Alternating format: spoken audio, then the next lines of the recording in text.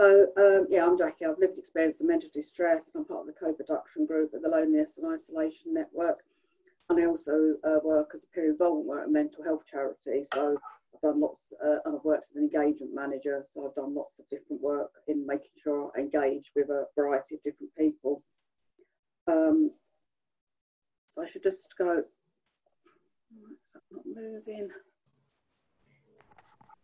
So either click on the slide, or there might be arrows in the bottom left.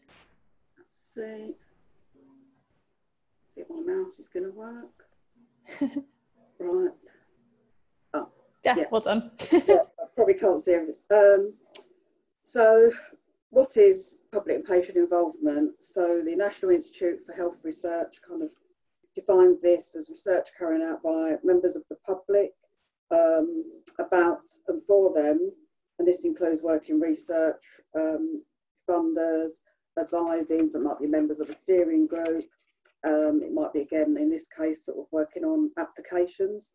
And what they mean by public is include patients, potential patients, carers, and people who use health and social care services, as well as people from organisations that represent people who use services. Therefore can be, in this case, people who have lived experience of mental distress, which I'll later go on to talk a bit more about in this funding call.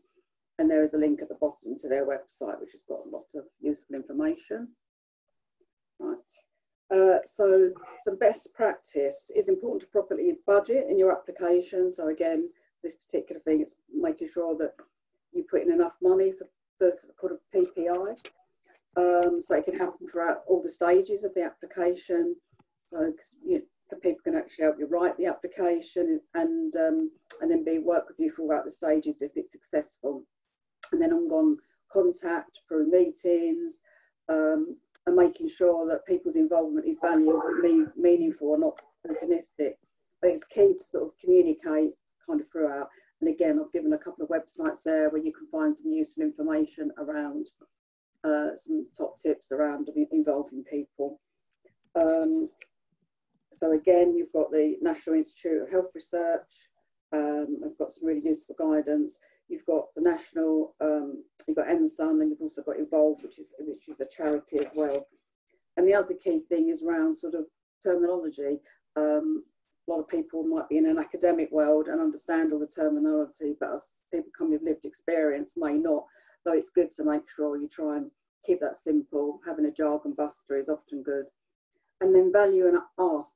So it's not often people say, how should we best involve you? Well, actually ask us, how can we best involve you? You know, how best can we work for you to make this meaningful and then work for you?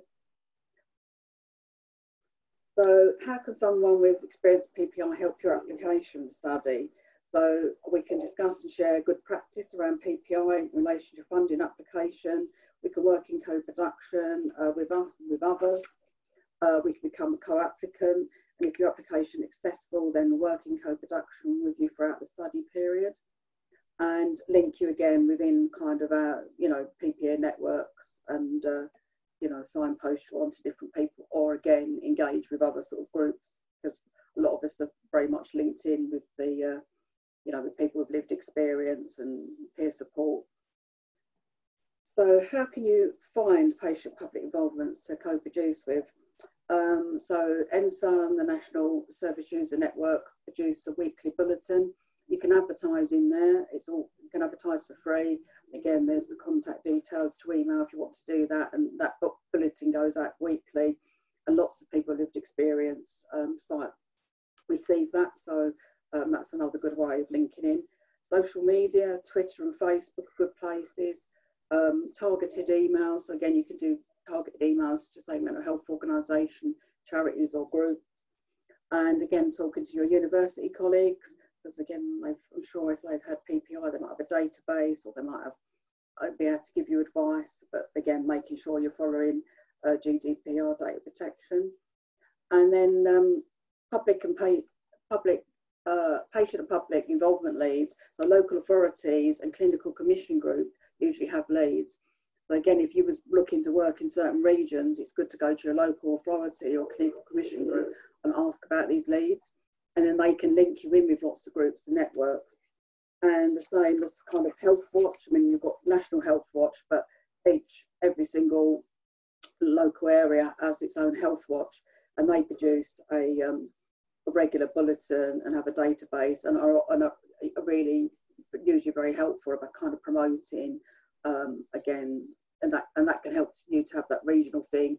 And it might be certain groups of people you want to sort of work with, because Health Watch work with so many different groups, so that they're another good one to kind of link in with. And kind of the sort of gold sort of standards, I would say, of involvement are so NSUN's 4PI involvement standards. They were developed with lived experience as part of a national involvement partnership. And I'll try and do now a quick kind of run through. So you've got the different areas: principle, purpose, presence, process, and impact. And I'll do a quick whistle stop tour of something that I did when I was involving people. So I work, say, at a national mental health charity, and I was setting up a co-production advisory group around kind of power and disability. And this was around making peer support materials and training more accessible, along with opening up to a diverse group of people in order that they could become peer supporters at our organisation. So the principles, the key here is making sure you respect and have equality in working relationships, that everyone has shared principles and values. I always say, in my case, like working with peers, peer in Latin means equal. So it's trying to create, I think, with researchers as well, that we're all kind of equal together. And when I was setting up the co-production group, I did an expression of interest. So that's quite good to do, kind of do a call out. So you're making it clear in that what you're looking for, and you're conveying the principles and kind of values as well. So purpose in the expression of interest call out, be clear, you know, again, if it's people with lived experience of mental distress or other areas, what skills and abilities maybe you're looking for people to actually bring. And presence, as an organisation, we have people, say, with lived experience of mental distress who are our trustees, and we involve people across our organisation. So we really have a presence within our organisation. And again, anything you're doing, it's making sure you are valuing and making sure people have a presence. Process, I created a promotional poster, and the expression of interest was shared widely throughout. It was an internal thing, so it was shared widely for our organisation through different channels: a service user database, staff, services, peer support coordinators, and we have peer supporters and through networks. And again, making sure that anything is sort of accessible. So a lot of people, their expression of interest, but I actually phoned people and I took them over the phone, because again, accessibility is key. You know, because sometimes what can happen is you can actually stop a lot of people being able to be involved if you're not making things accessible for them. So people kind of were interviewed over the phone, and then once they were selected, an induction took place, and we worked together. And again, I looked at all their access needs, so I was aware of those, that they work with people in the way that was going to work for them. And different opportunities and involvement were shared, and regular communications and updates was ongoing throughout the whole process. And impact, I think this is the key part. You know, organisations often get this bit wrong, because service users and carers always require and value regular feedback, and especially like to know the impact their involvement on the project or study has made. And this can really frustrate people, so I'd say this is a key thing. Therefore, I regularly made sure I gave the group updates and said what they had kind of achieved. And for example, at the end, you know, they'd achieved guidance around making a peer support accessible.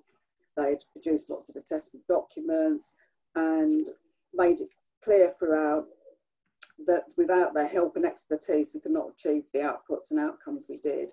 So thanking people. Internally within the organisation, we shared their impact and learning more widely in an organisational bulletin that goes out to everybody, and also through email and through the internet. So on there, again, you've got details on an earlier slide to NSUN, because they're sort of 4PR standards. So I think that's a good thing if you're looking to do this application, to kind of incorporate the standards and look at that approach to doing patient and public involvement. So thank you for listening, and I think the questions might be in the chat and they might be at the end, I believe, Ellie, after we come out back from the breakout room. So